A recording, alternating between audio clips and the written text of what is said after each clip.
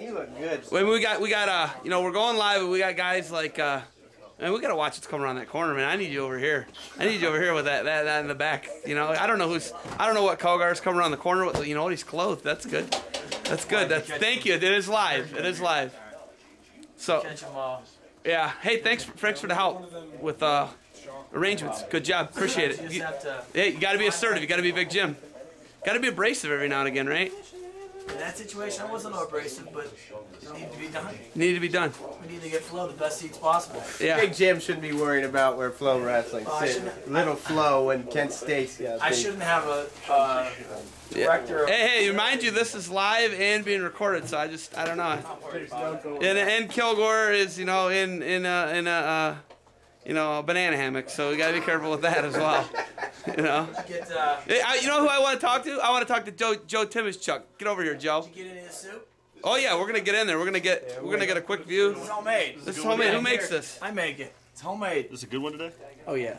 Big Joe, get over here. A lot of stuff's added though. Big Joe, you're first. Big Joe. Eat some protein. Yeah, Big Joe, get over here. Get over here, Big Joe. So we don't have all those clients in the back. All right, Big Joe. You want to turn this thing off? This is going off. Yeah. Big Joe, we're live. Do you know that? Okay. You stoked? You pumped? Sure, yeah. All right, listen to me. I got a quick question. First off, where did you start your college career at? OU. Ohio University? Yes, sir. Okay, when did you transfer here? After my freshman year, my sophomore year. So you didn't wrestle for a while, right? Correct. What happened? Walk me through the situation last week and what happened to you. Jim, thanks, man. Let's see. What do you mean?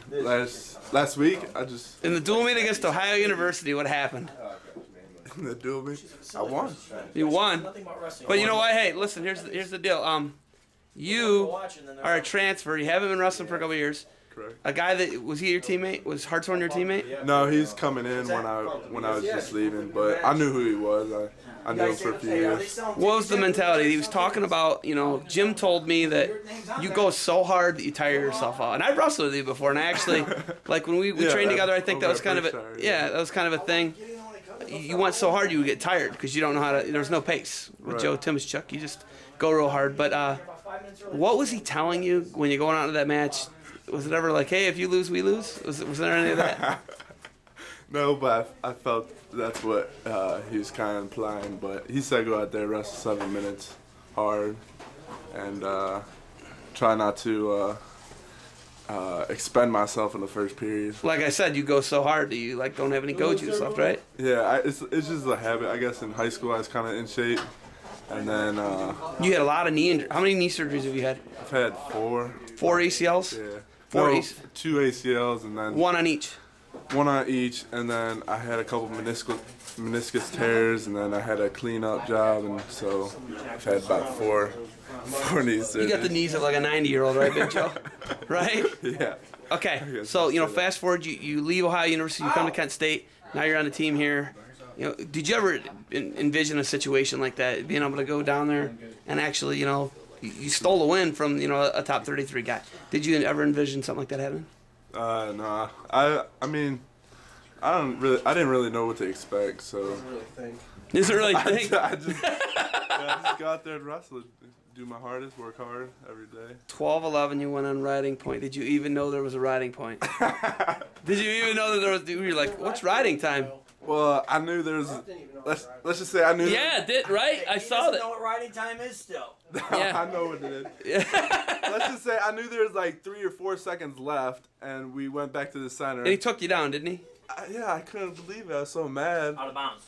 No time left. Yeah, I guess it was out of bounds, no time left. But he got the takedown. But he got the takedown, so I was just pretty upset about that. I was more upset about that than happy for the win, actually. You were upset about the bad call at the end? No, just the takedown. The takedown at the end? Yeah. But you win 12-11. What's Andresi say to you then? Good job. Good job? Yeah. Is that right, Big Jim? That's not what I said. Don't do a good job. That's the way to make it happen. Same thing. Well, what happened to Barlow? Why were you in the lineup? He pretty much stabbed himself in the hand with a butcher's knife. Is he emo? No.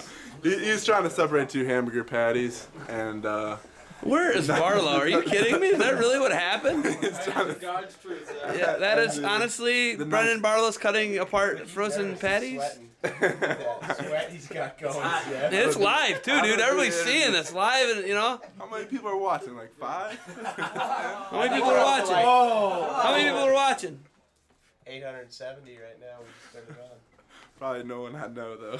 No one you know? So that's all you worry about, huh, Big Joe? We're watching you right now. All right. That's all that matters, Big Joe. Hey, congratulations, big win. Thanks. And you keep it up, man. And you know what? Lift a little bit. You need to lift. You need to lift and eat some more protein and lift.